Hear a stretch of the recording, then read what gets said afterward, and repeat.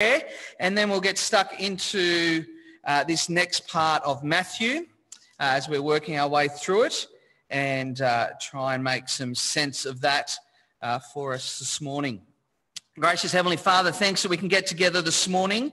We do thank you for the rain and the refreshment that it brings. Father, we thank you for your word and the refreshment that it brings to our hearts. Please help us to understand it. Please change us in heart and mind that we might respond rightly to the Lord Jesus and glorify you in all we do. Amen. Well, Joe Biden and Donald Trump got together in front of cameras to have their second presidential debate the other night, trying to convince the US people that they are worthy to lead the nation for the next 4 years. I didn't see much coverage of it, but I suspect it wasn't so much trying to convince them that I'm the right person to lead you, but that bloke over there is not the right person on all the negatives. But it was trying to get the point. There was a confrontation between the two, and a choice needs to be made. And this section of Matthew's gospel, actually right from chapter 8 through to chapter 10, is like a big debate raging.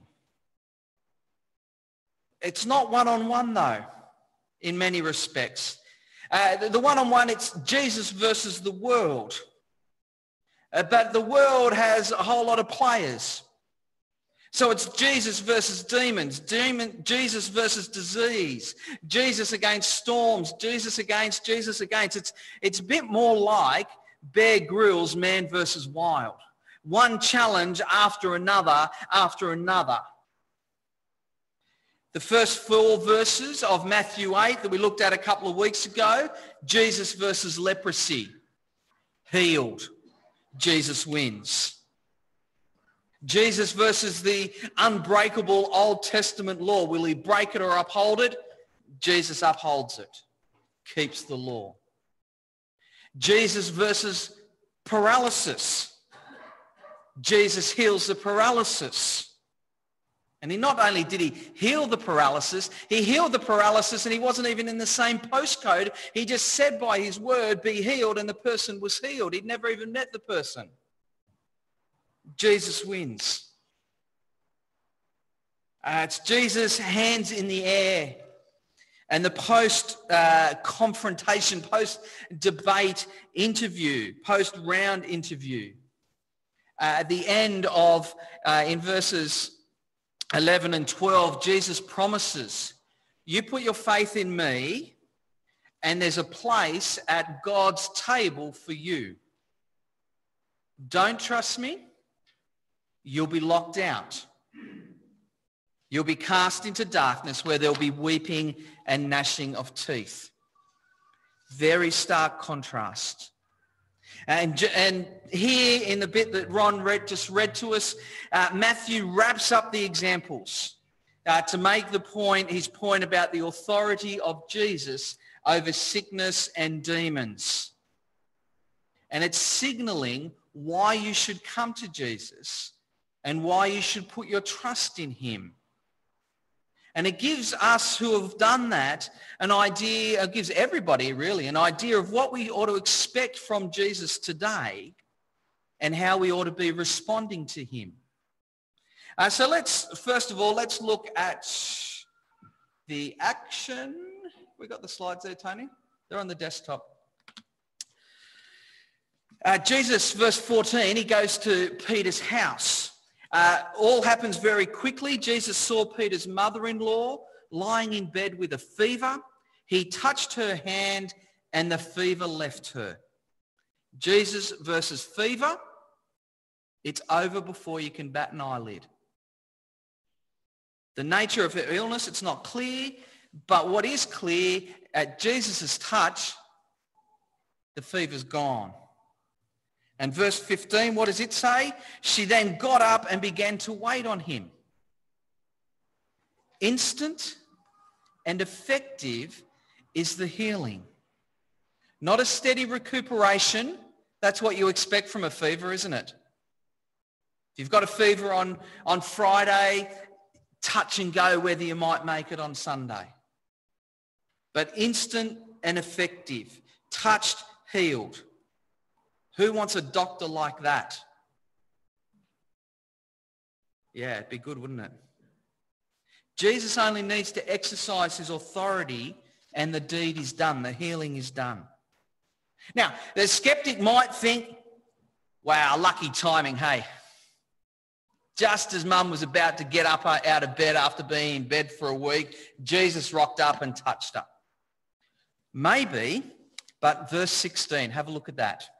When evening came, many who were demon-possessed were brought to him, and he drove out the spirits with a word, and he healed all the sick. Jesus versus demons, Jesus versus sickness, no contest. Again and again and again, sickness after sickness, spirit after spirit, Jesus wins. Last night, I sat down and watched the AFL Grand Final.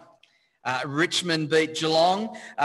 Probably most of you don't care, and probably some of you are going, does Richmond just up the road have an AFL football team? It's the one in Melbourne. They're a bunch of lunatic supporters, very passionate. There's a guy that plays for Richmond called Dustin Martin. He won the Man of the Match award. Again, third time he's won the Man of the Match in the grand final. Pretty impressive, isn't it? One to play 3 grand finals, let alone win the Man of... He is in legend status. And last night further confirmed his standing among the greats of the AFL. What about Jesus here? He wins the confrontation with the demons possessed and the sick again and again and again. It's clear cut. Now, Dustin Martin got voted best on ground or man of the match at each of those. Some questions, and it's a matter of opinion about whether he's best. No question here with Jesus. It's clear cut. The result is plain. Then when we go to verse 17, it tells us a bit more about what was taking place. Helps us with a bit of an explanation. Jesus' healings and exorcism, verse 17 say, were to fulfill what was spoken through the prophet Isaiah. He took up our infirmities and bore our diseases. Now, to understand the significance of Jesus in action, to really fill it out, it's really helpful to go back and see what the prophet was saying. See, who else watched the AFL Grand Final? It's not bad. Who's been wasting lots of time during the year watching the AFL? Right? There's a few of us that, no offence to everyone else, we understand the significance much more of Dustin Martin than the rest of you. Because we've watched it, viewed it, and we're into it. To understand the significance of that line about he took up our infirmities and bore our diseases, you need to go back to Isaiah. You need to fill in the background. Isaiah was a prophet who spoke 800 years earlier. What's 800 years earlier look like? I remember, you've seen Robin Hood? Robin Hood was about 800 years ago. King John of England. Genghis Khan, 800 years ago. All right? So we're talking that long ago. That's Isaiah making the prophecy about Jesus. So what did the prophet have to say? Well, Isaiah was a really well-known prophet. His prophecy, the book with his name, is one of the largest in the Old Testament. And in the last third of Isaiah's prophecy, there's a series of songs. We call them the servant songs because there's a servant who is the subject of all of these songs. And so they're about this servant that would come. The servant was described as God's king who would reign forever. And in the song that these words here in Matthew 8 come from, the servant is described as a sacrifice and as a substitute. that he would switch himself in place of his people, and he would sacrifice himself. He would give his life to save his people who have been substituted out. Here are some of the lines of that song. He was pierced for our transgressions. He was crushed for our iniquities. The punishment that brought us peace was upon him. By his wounds, we are healed. Now, in the New Testament, writers keep picking up this song. And when they're picking it up, they're always connecting it to the cross, to Jesus' death. Matthew himself does it 3 times. In chapter 20, Matthew does it. He says Jesus didn't come to be served, but to serve and to give his life as a ransom for many. In chapter 27, when it's talking about Jesus dying when he's on trial, Matthew speaks about how Jesus remained silent.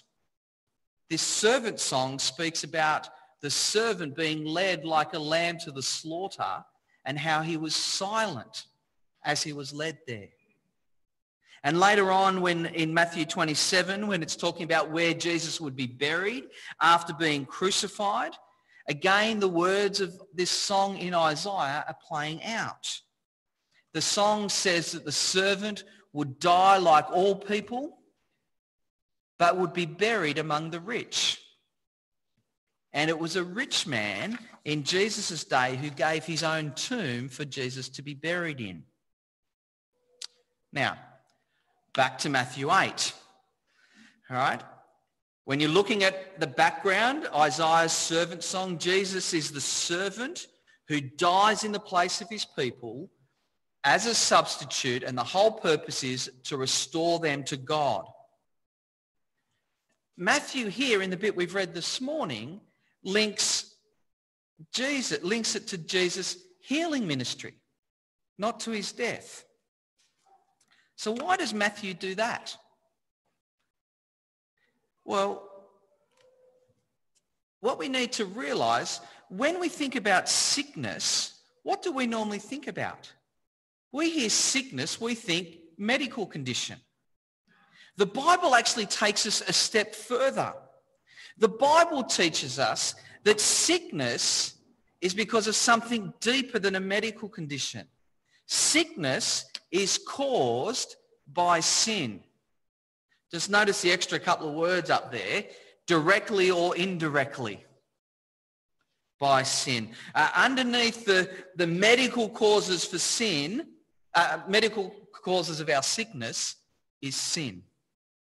Okay? Most sickness is not the direct result of a specific sin, but sickness reflects the truth that all of us live this side of the fall, live this side of a broken relationship, live in a broken relationship with God. We live in the era of sin. We are all destined to die. This is the curse of sin. It's a condition that we all have. Sickness has and will continue to plague humanity. And it will happen until the final coming of Jesus, when his kingdom will be fully established. We're told in his kingdom there will be no more death. There'll be no more mourning. There'll be no more crying. There'll be no more pain. And don't we long for that day? The curse of sin will be overthrown. The condition of sin will be cured. So just general thinking about sickness. Sickness is the result of the condition of sinfulness. We're all sinful, but only some sickness is the direct result or the immediate impact of a specific sin. But when we are confronted with sickness, it should be one of those moments that causes us to stop and think, what is God's big plan? Where does this fit in the big picture? And to remember Jesus' confrontation with the world, Jesus' confrontation with demons and sickness, and that he conquered it. The second thing just with sickness is some sickness in the Bible is healed and some is not. You may hear people suggesting today that God cannot, does not, will not heal miraculously in today's day and age. The Bible doesn't support that claim. On the other side, you might hear people suggesting God will definitely heal you if you have enough faith. The Bible doesn't support that either. The God who allowed James to be killed by Herod while providing an escape for Peter is the God who arranged for the Apostle Paul to be ill while granting one of the followers of Jesus, Dorcas, life. Sickness in the big picture, we need to keep connecting back to the underlying problem, which is sin. And remember, there's only one remedy. It's Jesus' return at the end of the age. That is the only time when sickness will be done away with. So why does Matthew refer to these lines of Isaiah's song?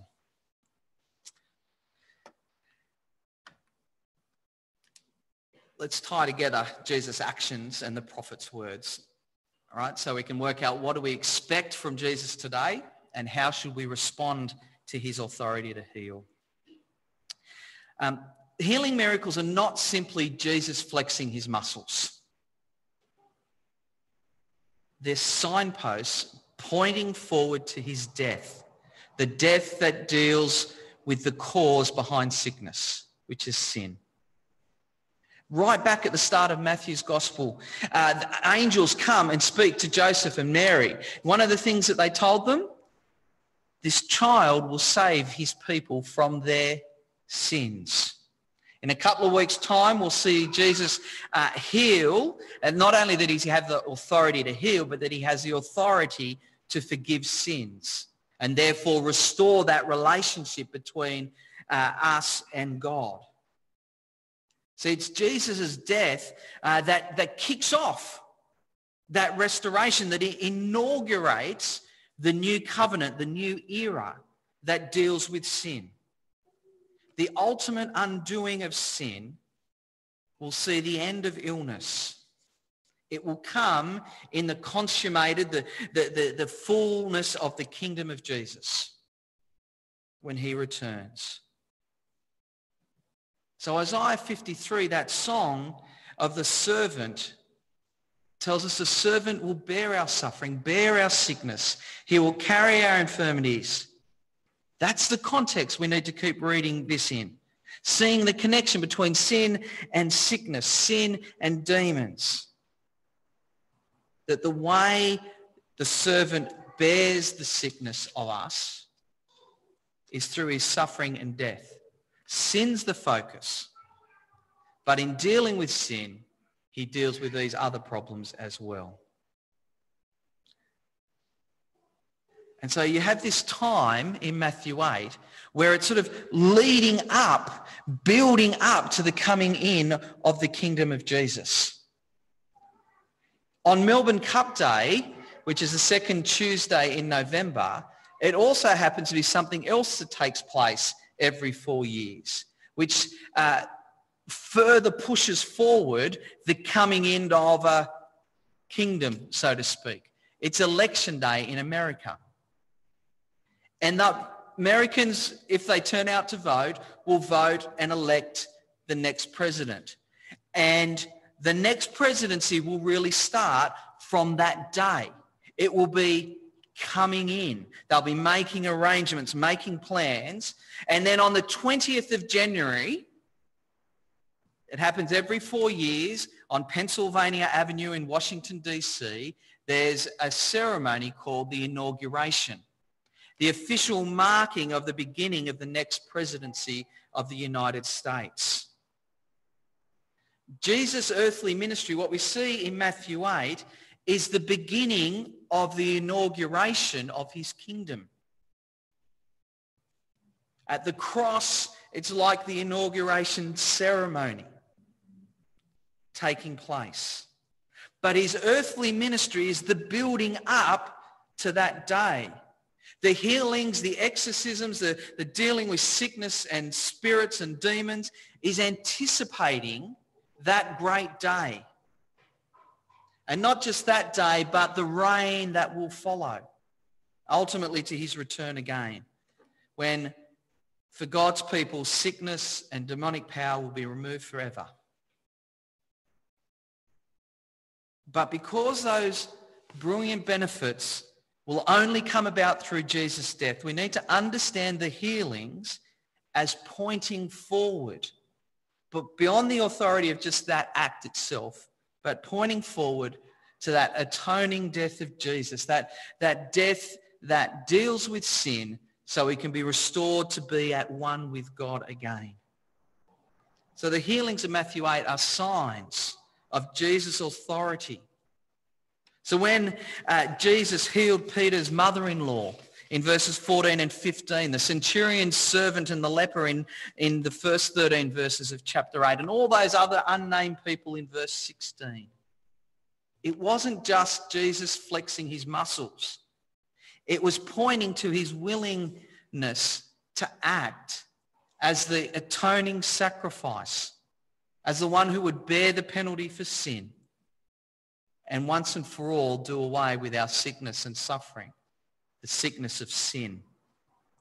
It's anticipating him going to the cross. He took up our infirmities and bore our diseases.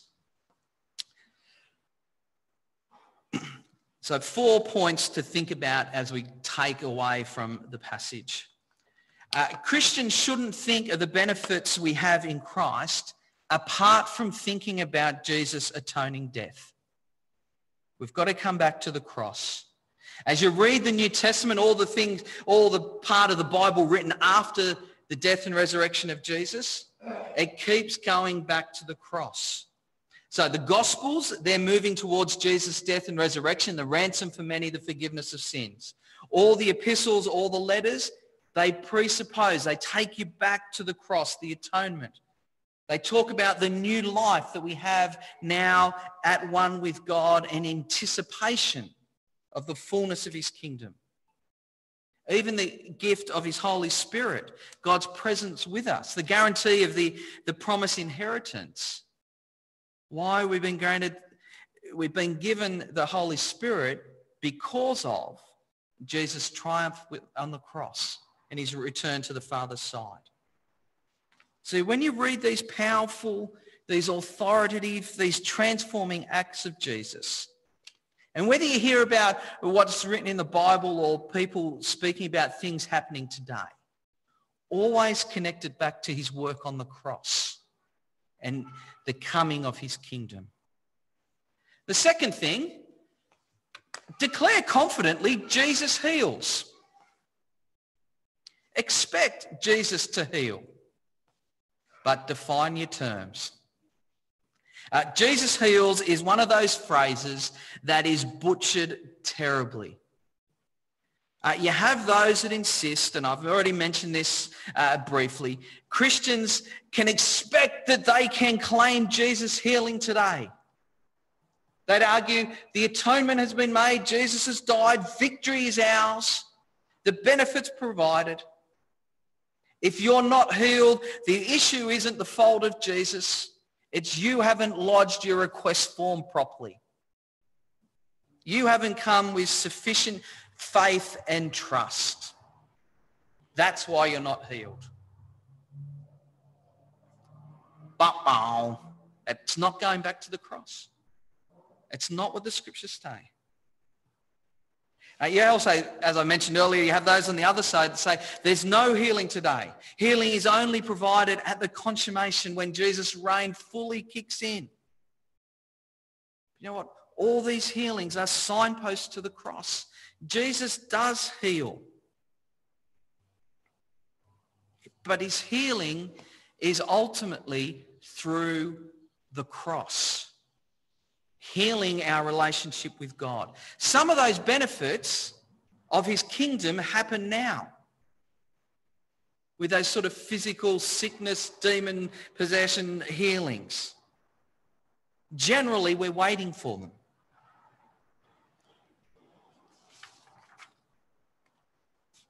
Our healing is a benefit secured by the cross.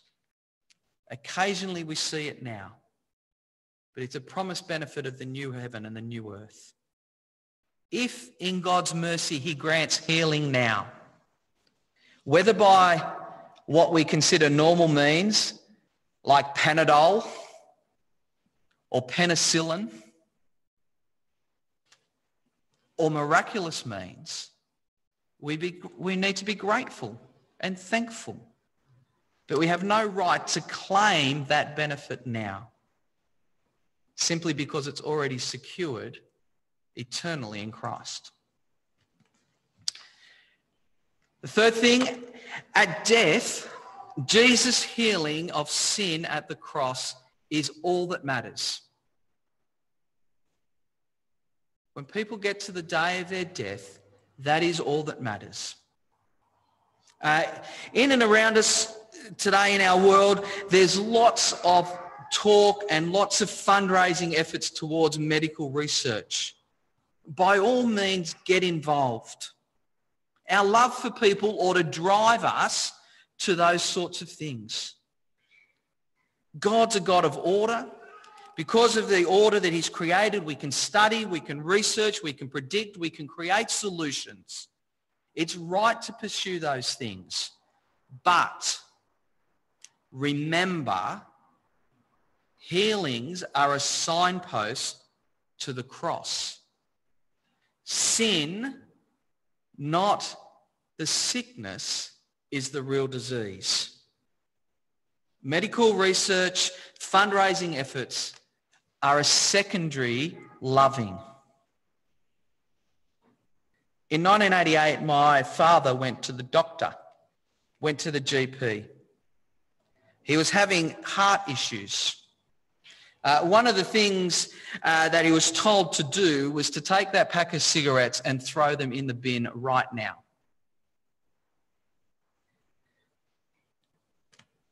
That was loving, wasn't it? But if that was all that was done, if the blockages that were causing the problems weren't dealt with, what's the point in throwing the cigarettes away? See, whatever disease we get, whatever disease we might get on top of as a humanity, death remains. And the only solution at death is faith in Christ. The one who gave himself in our place, the one who rose again from the dead and offers us healing eternally because he died on the cross bearing our sins. At death, only Jesus' death matters. And he invites us now to turn to him. And the final thing I want to say, let's make great decisions. The first great decision is turn to Jesus. The second, then the rest of the great decisions are what do we do in the meantime? What do we do between now and Jesus' return while we live, waiting for the fullness of his kingdom? Make great decisions. We live in crazy times. They're not the crazy times have happened before. I'm going to read you 3 quotes from someone that lived in a crazy time in the 1500s. In the early, I think it was in the late 1400s, half of Europe had died from the Black Plague. In 1527, the Black Plague struck again in Germany. There was a guy called Martin Luther. Many of you would have heard of him. He was living in the area where it came to and ministering the gospel there. Here are some of the things he wrote. The first thing he said in terms of making great decisions, he said, help others. No one should dare leave his neighbour, Luther wrote, unless there are others who will take care of the sick in their place and nurse them.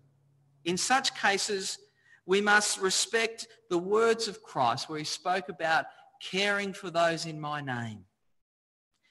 According to the passage, we're bound to each other in such a way that no one may forsake the other in distress, but is obliged to assist and help them as he himself would like to be helped. Make great decisions, help others. But he also went on and said, while you're making great decisions to help others, make great decisions to protect others, to protect each other. He wrote, I shall ask God mercifully to protect us. Then I shall fumigate, help purify the air, administer medicine and take it. I shall avoid places and persons where my presence is not needed in order not to become contaminated and thus perchance infect and pollute others and so cause their death as a result of my negligence. If God should wish to take me, he will surely find me. And I've done what he has expected of me. And so I am not responsible for either my own death or the death of others.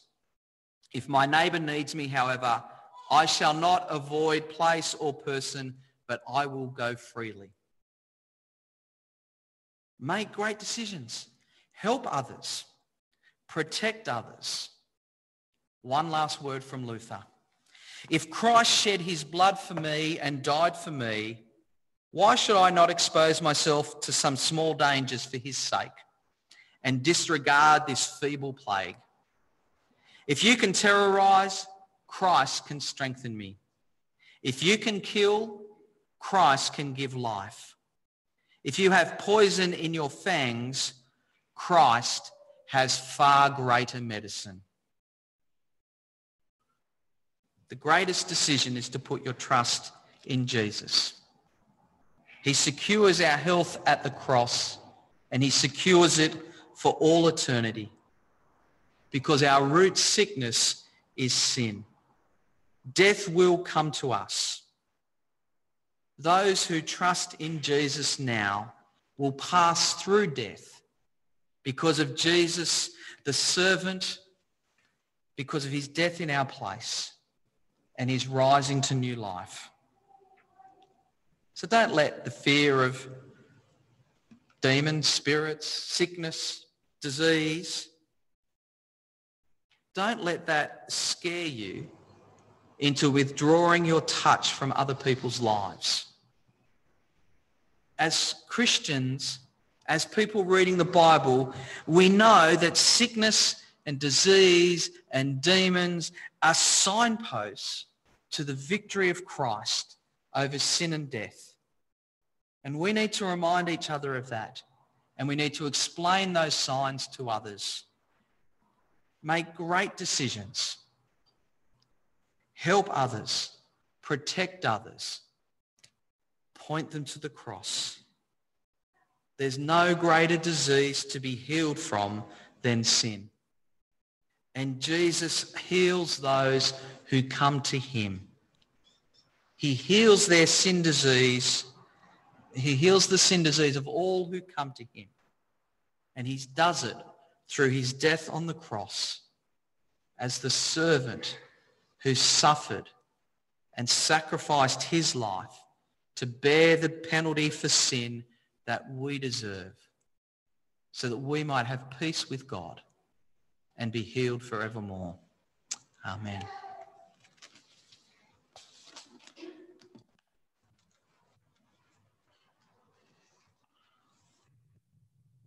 Thanks, Adam. We've heard a great